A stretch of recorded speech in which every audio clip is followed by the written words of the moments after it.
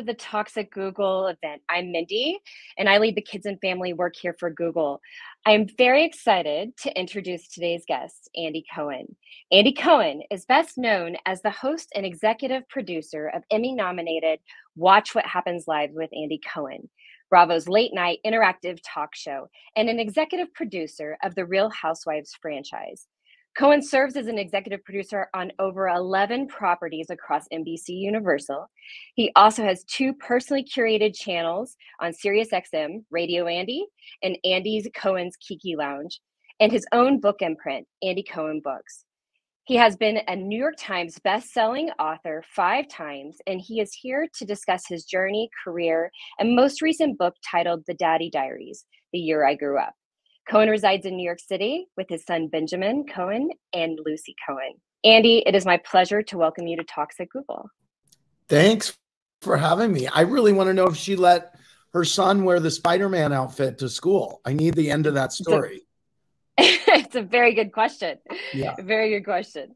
Andy, it's so good to have you here. We're thrilled to dig in and talk about Daddy Diaries. If folks haven't read the book, you need to get it. You also need to listen to it. By the way, she did let him wear it to school. And she did. Okay. Yes.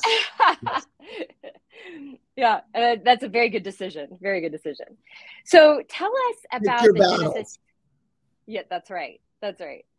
So tell us about the genesis of Daddy Diaries. How did you come about wanting to write this book? Like, what brought it on for you? I had written 2 other diaries, one called the Andy Cohen Diaries and one called Superficial.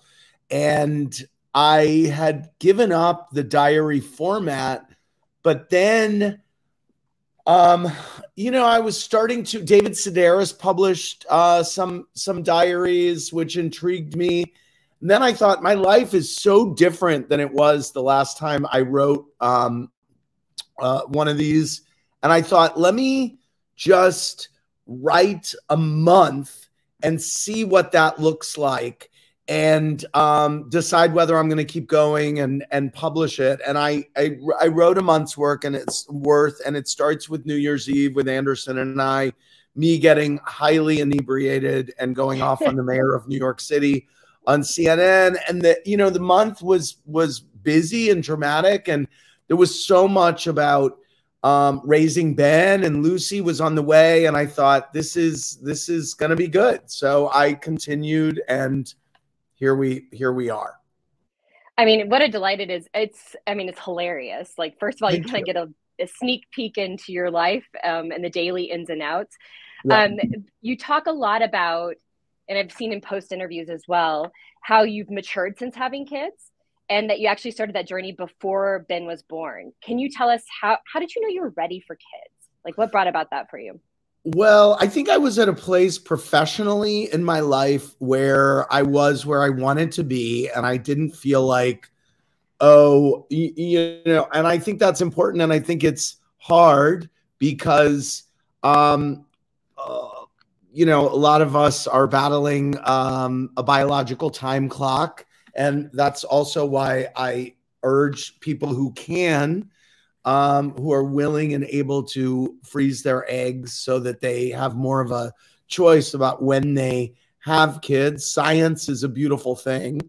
I was approaching 50, frankly, and I just thought, well, I am where I want to be, in my career.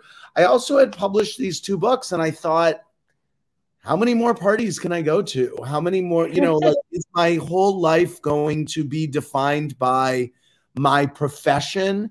Or, what am I going to have to look back at in 10 or 15 years? And so I just had those discussions with myself. And I had always in my mind thought that I wanted to be a parent, but I wasn't sure if I would, I was never ready. And I just felt like with this big age approaching, I was financially okay to do it. And I said, I'm going to do it. I mean, it's such a wonderful example of your journey in the book about it. And how did you feel like you had to make compromises along the way? Like, what were some trade-offs, like, as you made that decision, like, okay, this is what I'm going to give up in order to take this. Oh my God. Well, I mean, I gave up complete freedom. I had complete freedom my life. I mean, I am shackled. I mean, they're beautiful shackles, but The shackled cute nonetheless. shackles. Yes. You know, and every day, you know, there are days where I'm like, what the hell did I do? You know, and mainly I will say I'm even on those days, I know that I did the right thing. And I can't imagine, you know, I just finished a house that I built at the beach and it's so beautiful. And, you know, even this summer in the roughest of times, I have a 4.5-year-old and a 1.5-year-old, and I'm a single parent.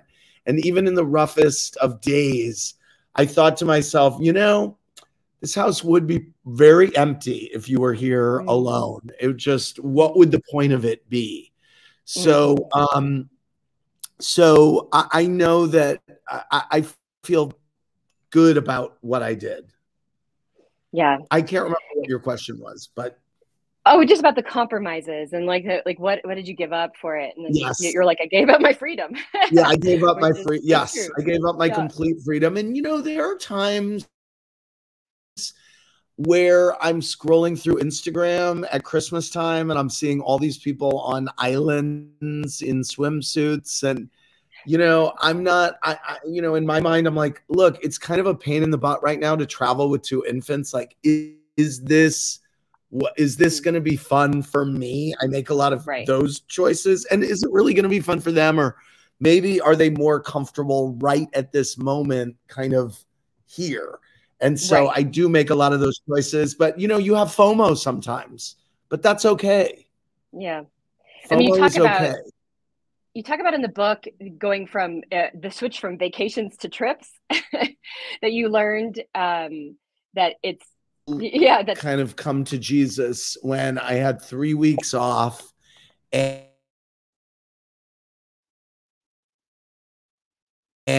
I just was very I was having a rough time with them, and it was rough. I'm happy to say this summer was so much better. I had a better grip on it, and I think that it was just a better experience. It felt kind of like a vacation. That's good. Progressing that direction. Yes. Yes. So tell us, I guess, so how has managing all the Bravo talents helped prepare you for parenthood? Well, I'm used to childish behavior, I guess. But I think, you know, and I think it's allowed me to be patient. I actually think I'm a little better with them, with the housewives, now that I've been negotiating with that's interesting. my terrorist 4.5-year-old. So how has that helped you with the housewives?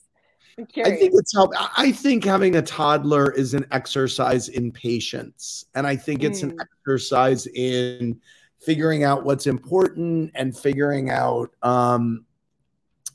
you know, how upset you're going to get. I mean, you know, I'm stunned by the level of emotion coming out of my 4.5-year-old on any given day about something completely ridiculous, that I truly have to take deep breaths and say, okay, do not engage, just, you know. And so I feel like with the housewives, I am, you know, I'm a little more of a dad now in those reunions than I was before. I have my moments where I break. I mean, at the last Jersey reunion, I was pushed to the brink.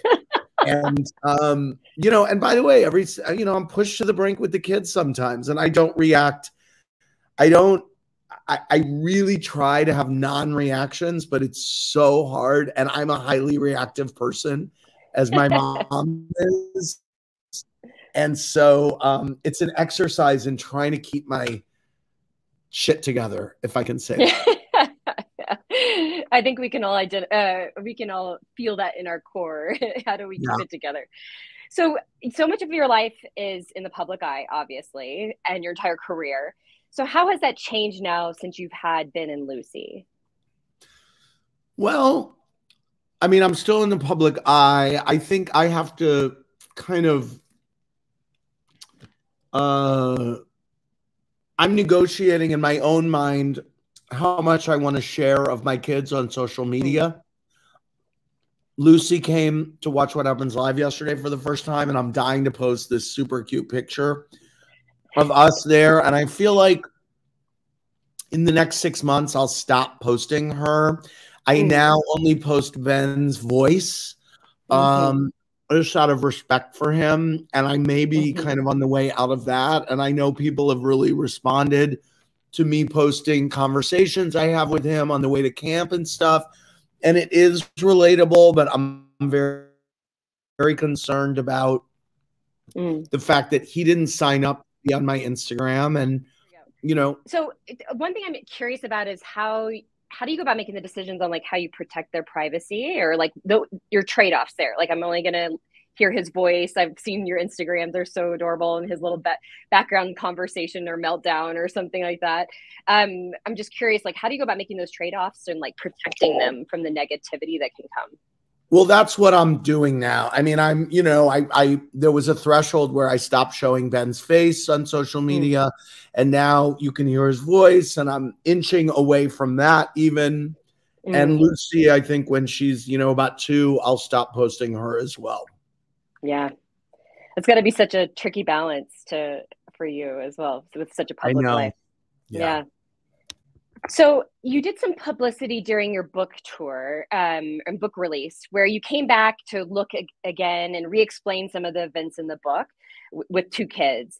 Now that you've had a chance to look back even further, what, if anything, would you have done differently in terms of like looking back over that year of Daddy Diaries? Like looking back, you're like, oh man, maybe I should have done that differently.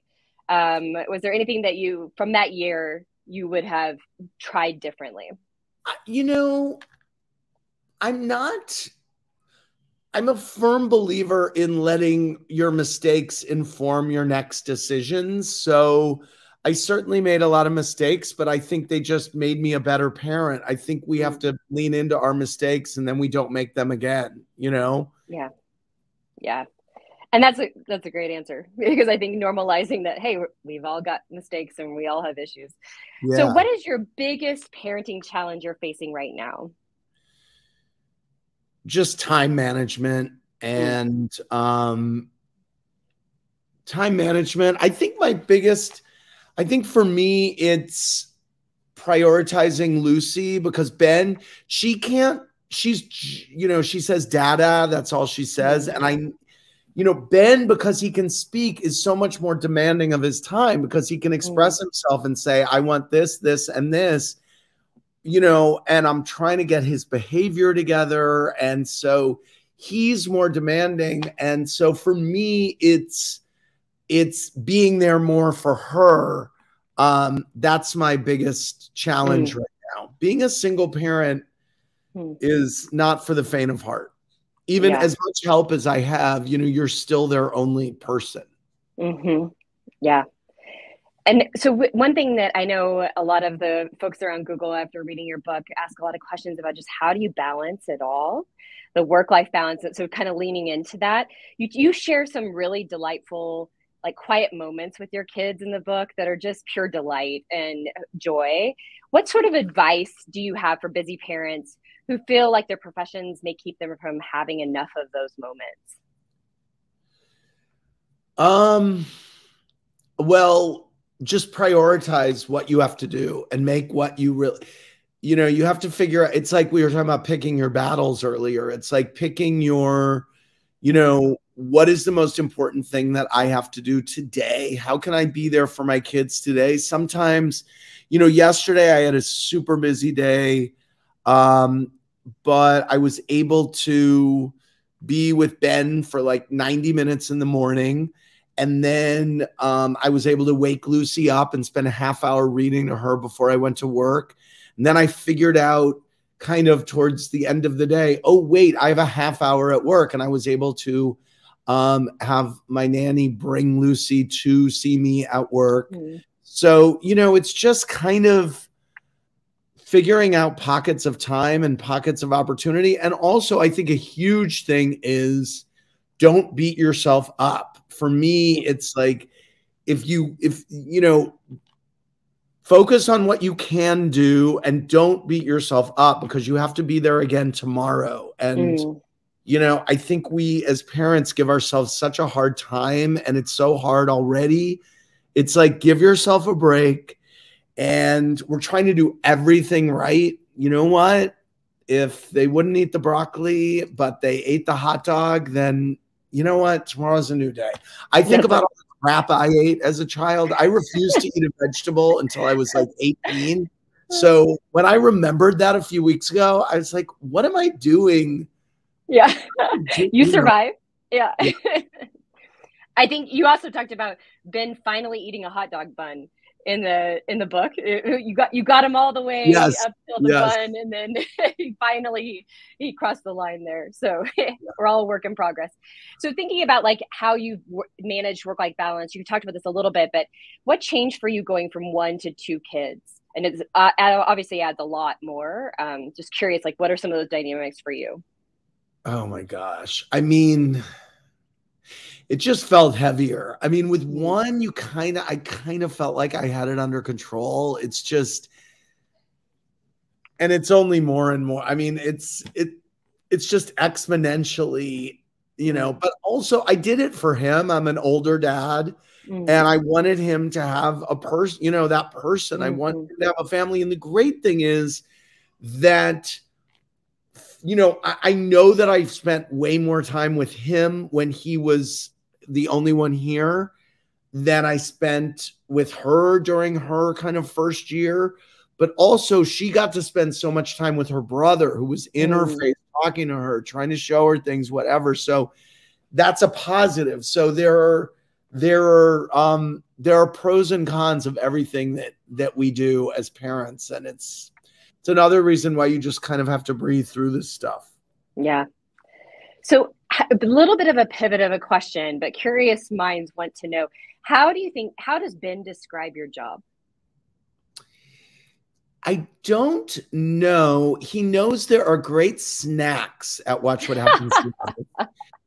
And there are a lot of buttons to push in the control room. I mean, he gets there, he goes to the snack table and then to the control room because my director lets him push a lot of buttons. And so I don't know if he and there's a thing in the book where we were listening, my music channel on Sirius is called Andy's Kiki Lounge, and we were listening to it over the summer a lot last summer, and I come on all the time and or my name is mentioned all the time. And he said at one point, he turned to me by the pool, he goes, "Are you Andy Cohen?" And I said, "Yeah." And now he said, I think he thinks my job is like being Andy Cohen. He thinks it's so funny to call me Andy Cohen. So I mean, it is kind of your job, though. It kind of is. He's not wrong. Yeah. So what do you want your kids to say about your work when they grow up? I hope they say that I made people happy, and that, you know, that as busy as I was, that I was around for them. I hope. Yeah. That would be a great thing. I think all of us would like. Yeah. So you talk a lot about your parents in the book, and your mom cracks me up, like, and her heckling backstage or about shows. It's just it's so funny. You're obviously close to them. You're also at the age where many of us are in that sandwich generation, caretaking both children and parents. Have you thought about what sort of responsibilities you might have to take on for your parents as they age?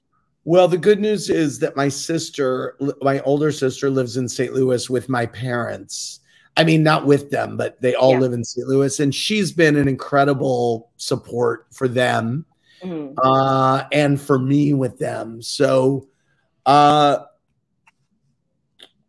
maybe you should ask my sister. Follow-up interview. Okay. Right. Okay. Right. All right. Shifting gears. So we obviously at Google think a lot about technology, and my job is to think about how we make sure it's a good place for kids, and also that we're providing parents with the tools they need to manage tech. You talk a lot about feeling guilty about the amount of screen time, like your son on Sesame Street? I think he had one day where he binged a lot of Bob the Builder too, and you talk about that. I'm curious, how do you go about setting boundaries for Ben at this moment? And do you have any hard and fast rules? He's not really allowed to hold my phone. I try to keep him away from the phone. He likes to do Wordle with me in the morning. And so I'll do whatever word he chooses as the first word. And he weirdly always chooses a 5-letter word.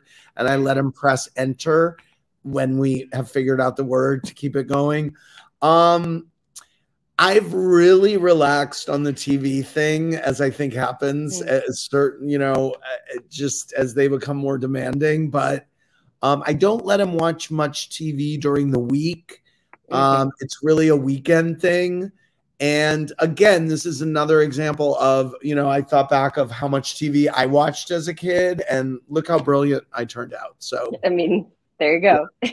Just fine. So he's not allowed to have an iPad unless we're flying on a plane. I don't let him have an iPad at the dinner table or anything like that. But also, and I know a lot of parents use an iPad when they take their kids out to dinner. I don't take both kids out to dinner much. If I take him out to dinner, I will take him someplace that I know we'll be in and out of in 45 minutes, and it's not going to be long, and it's not going to be a situation where I need to put him in front of an iPad. But I understand that sometimes people don't have a choice. You pick your battles. Yeah. I mean, considering you use tech a lot for your career, and there's obviously a lot of great advancements there, what are some things that excite you about it, as well as, concern you for thinking about your kids? Well, I mean, I'm definitely addicted to my phone, and I think I'm setting a terrible example for him. And that concerns me a lot. I'm hoping that there is some revolution in his generation that is away from social media and all this stuff. I don't necessarily see us all returning to frontier life. But I don't, I hold out hope, or that they'll at least be able to prioritize what's important. I think I'm going to be very bossy with him about being on the phone and stuff. Yeah. I mean, there's so many trade-offs, pros and cons. It's access to information. It's also can be something that sucks you in. I think we all struggle as adults to manage it all. So shifting gears a little bit, you've continued to do so much professionally since having kids, and while being a single parent. What inspires you to keep going? Well, they inspire me. I mean, you have these days. Some days are terrible, some days are great, and most days are kind of a mix between both with your kids. And I think what inspires me is those great moments of joy, or when, just a little teeny moment. All I need is a little moment where he's like, Daddy, you're my best friend, or I love you, or whatever. And then it's like, okay, this is great. Yeah. And this makes it worth it. Yeah. What is there anything else you hope to accomplish career-wise? I mean, you have a star in Hollywood. I mean, you kind of landed it. I just wanted to keep going. I don't want to get canceled. I don't want my show to get canceled, but you never know. Yeah. Yeah. How's the Wi-Fi? It's better. It's better. Yeah. Good. Okay. Yeah. You're doing good. Yeah, I know. Right. The conk's out again. Let's just keep going, and we know it'll be back robustly. It'll come back. It'll come back. Yeah. It's part of the challenges of tech. So you can often see hints of, kids' personalities when they're very little. Do you see personality traits of yourself in Ben and Lucy? She does not miss a thing that happens in a room. I mean, if I'm sitting there with her, if there's two people in the back of the room and she's watching them, she's watching me. So she might wind up being a great multitasker. And Ben, I call him Bennis the Menace in the book. He's a little wise guy, and I was too. So we all as parents, it gets thrown back at us. Yeah, getting a little taste of your own medicine a little bit there. Yeah. And then I think last question before we shift to the audience Q&A, I'm just curious, what is your greatest hope for Ben and Lucy? I just want them to be happy. I don't want them to hate me. I want them to trust me enough to tell me everything. I want to be their person. And I want them to have friends. I want them to have good friends. Yeah. That's great. So I want to make sure we save a lot of time for the questions on the Dory, which is the audience questions. They're such great ones. So I'll read the question out for you, and then we can go from there. So this is from Mo. I am a gay mom with a daughter similar in age to Ben. She has recently started asking why she doesn't have a daddy like everyone else in her class. Does this come up for you with Ben? If so, how have you handled it? It's come up a little. He hasn't addressed it directly, but the good news for me, I've come to realize how important it is to have other gay parents in my life or his life. And I'm the only gay parent at his nursery school and the only single parent at his nursery school.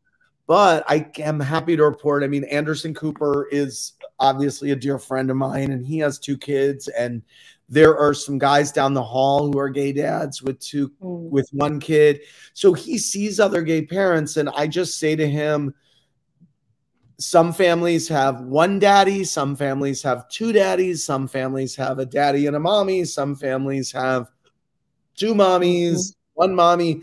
So he sees that. So that's a good thing. Yeah, that's great. So Ryan asks, any advice for someone who is considering going through surrogacy alone?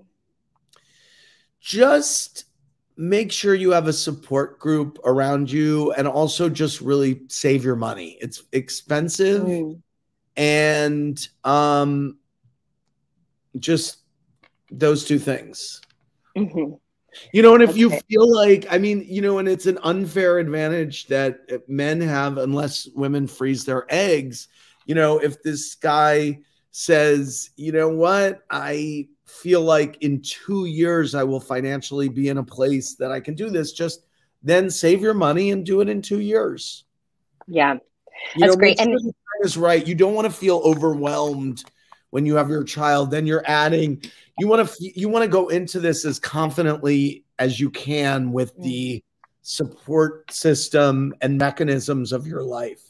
And you had a really good relationship with your surrogate for Lucy. You talked about that in the book. I definitely recommend people reading that. Can you tell us a little bit about how you developed that relationship and rapport? Because it seemed like such a beautiful example of, you know, what a gift as well that she gave. You know, I just feel like it's the greatest gift anyone could do for a person. And it's an interesting relationship, especially as a single parent. I mean, the relationship, this woman is carrying your child. It's not the mother of your child, but they are actually carrying your child. And it's, you know, you want to be super respectful. You want to look out for them. You want to make sure they have everything they need. You also want to give them their space, and it's complicated. Yeah. I'm actually glad that you said that, because I have great new pictures of Lucy that I want to send to her right now. Yeah, good reminder there. Yeah. So Jonathan asks, as a reality TV producer and host, you've seen the good, the bad, and the ugly of what can happen when families are put on camera. Now that you have your own family, how would you feel about them appearing on a reality TV show one day? Not great. I'm not into it. You would advise no. No go. No go. Okay. There we have it, folks. Annabelle asks, hey from Sydney, Andy. Can you share how you navigate raising children in a world of heteronormativity and how you help illustrate an inclusive world to your kids? As a queer mom to be, I am really nervous about this.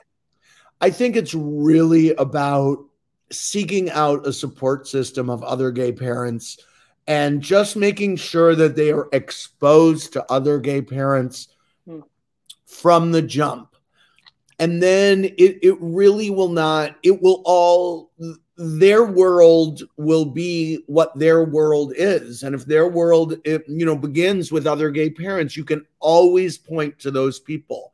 And it won't be weird, Yeah. and, just make sure those people are around, and if you're the only gay parent in your school, then just make sure on the weekends, you have play dates with other kids with two moms or whatever. Yep. It's great feed. That's great tips. So Netta asks, as a public figure, how do you balance the needs to have a polished professional persona externally with the realities and chaos parenting can sometimes be? How do you decide how much of your authentic self to share versus what is professionally acceptable? Well, I think my whole brand, if you will, is built around authenticity, I think. So I think, my show is very much, we lean into mistakes. I overshare. And so I think that my brand, I would say that the brand of parenting that I'm showing is authentic parenting. There was a time where I wasn't showing him, but you could hear him having a complete meltdown over me, like cutting his toast wrong. And I would share that because I think that is so relatable. The problem is I started to feel like, you know what? I'm sharing one of his lowest moments in the day, and that's not fair to him. So it might be relatable to other parents. But I have to kind of, I think that's why it was so fun to write this book, because when you write a book and you share stories, it's easier to kind of, I don't feel like I'm, selling them out in a way that I might be if it's on social media. Yeah. And it's kind of in the flow of your day. So it's kind of in the context too in the book. Yeah. So it's really nice. And Maggie asks, what's the one parenting rule you've broken the most since becoming a dad? Oh, I mean, the TV thing, I've relaxed my views about his eating. He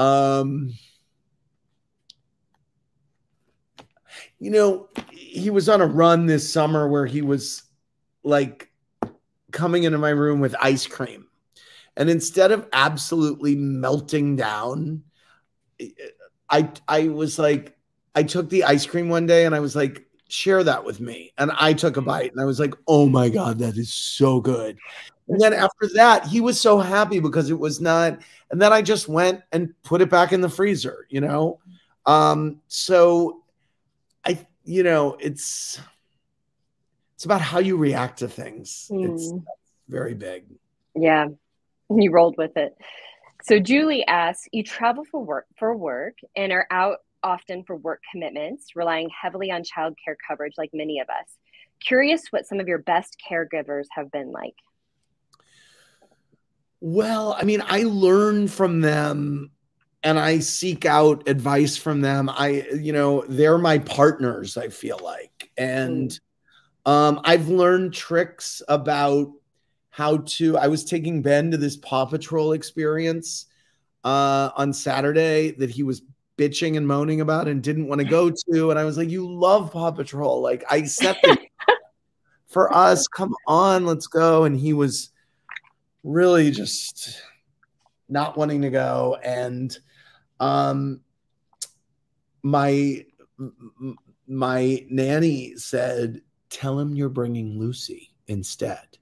And I was like, okay, you know what? It's fine that you don't go. I'm going to bring Lucy instead. And I think she's going to love it more than you would love it. So it's totally cool. He ran to the door and put his shoes on. So there's a lot of, she's very big on reverse, doing that reverse psychology. And it always works on him. Yeah.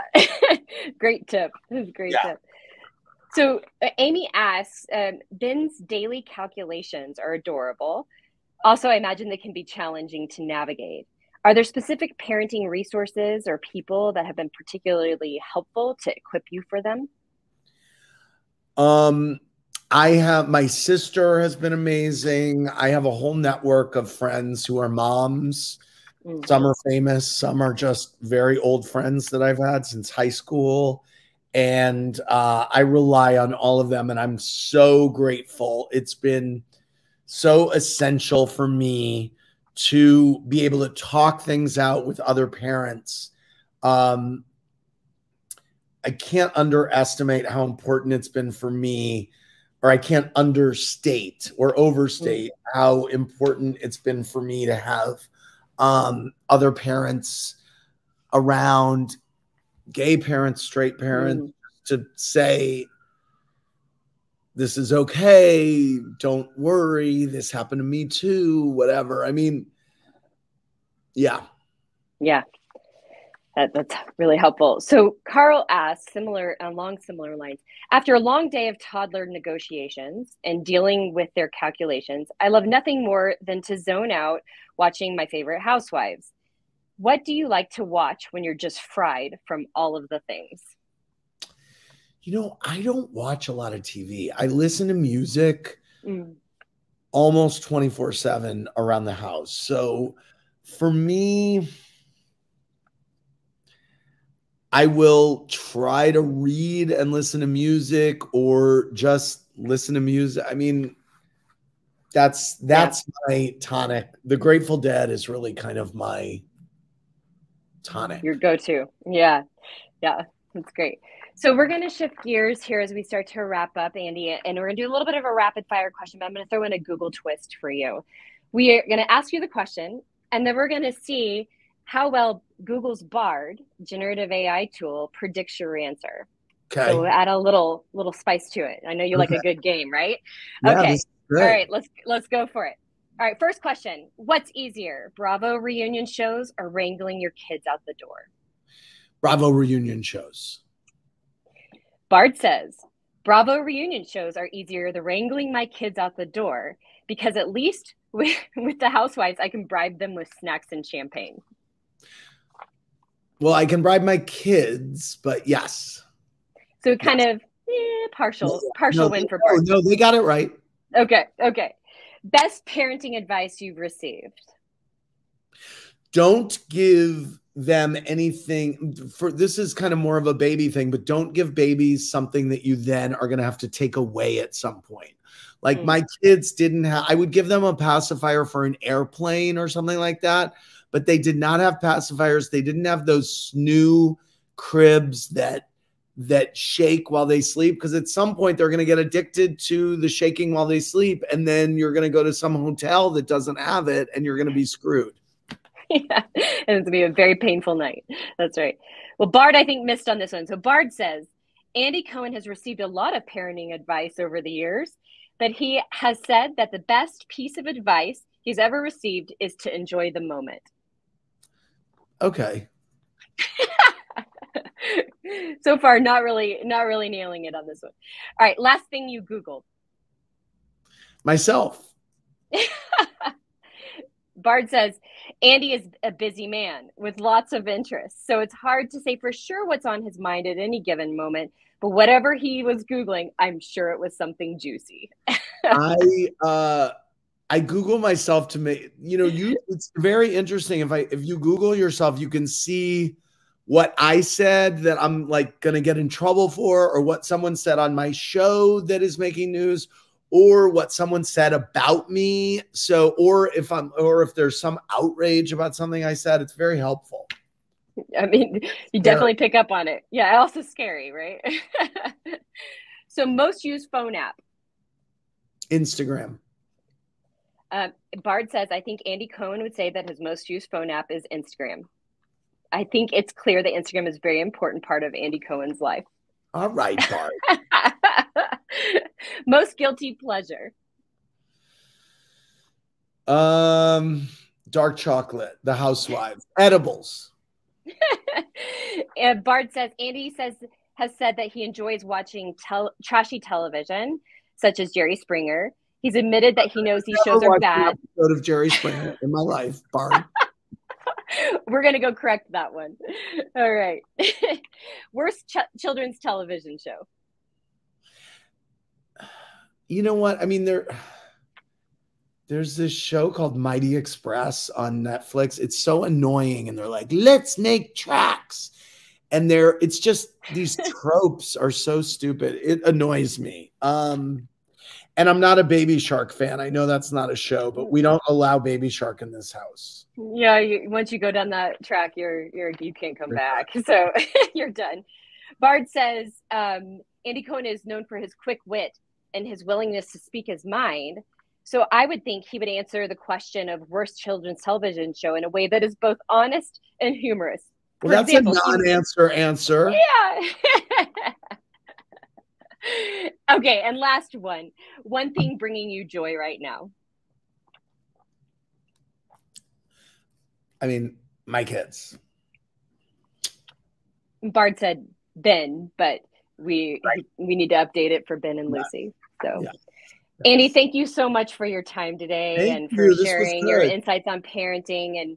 And everyone needs to pick up Andy's book and just dig into the delight that it is. And we appreciate what you're offering to us. So thank you. Thank you so much. This was great. I'm glad my Wi-Fi kicked back into gear. It was part of the adventure. Sorry about that. All good. Thank you.